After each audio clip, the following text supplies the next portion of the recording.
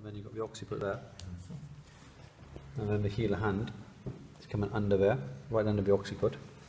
So you're stabilising. Yeah, so it's almost like a traction. Posterior lateral occiput. So it's almost traction there. Can you see that? So it's almost like a the thrust is almost direct cephalad that way.